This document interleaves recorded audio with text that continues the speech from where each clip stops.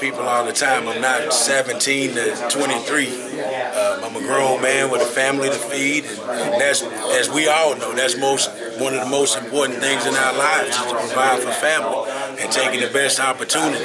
So it was not.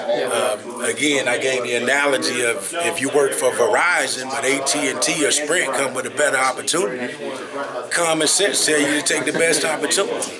And that's what it was about, me getting back to my home state, being around my family, continuing to grow and develop in this profession is ultimately what it was about as far as my decision.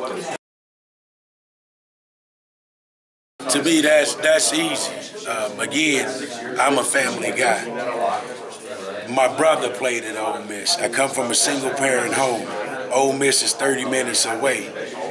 I grew up going to Ole Miss probably every weekend, even when it wasn't football season, hanging out with my brother. Right. Obviously, my brother hangs out with that offensive line. I think we had 11 out of 13 O-linemen that ended up making it to the NFL. So I'm building relationships with these guys when I'm 16, 17 years old, long before I ever even signed the NLI. So that's easy to me. It's really kind of common sense. These guys was my brothers before I even set foot on campus and put my hand in the dirt for Ole Miss, because of a 2-year prior relationship to being up there every weekend and hanging out with him with my brother.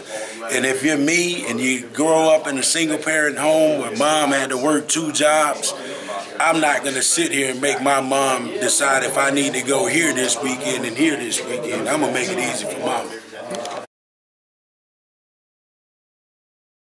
That was very impressive to me for a group that lost their previous coaches, and for them to still understand what was important. It tells you a lot about their heart and desire. Again, I go back to in the deep South, Mississippi, Alabama, Louisiana, football is very important. And to me, that exemplified how important football was for those guys, for them to come together during adverse situations. Those kind of guys you want to coach? Absolutely, absolutely. And I'm here to be more than just a coach for them. I'm here to mentor them as far as life. I hope that once these guys walk in and out the door, once I come in and I'm out, I hope I've done more for them than just show them how to block a 3 technique or a 5 technique. I hope I taught them life lessons. I hope once they walk out of this program, they become a better man, a better husband, better father, better person from beginning to end of the process.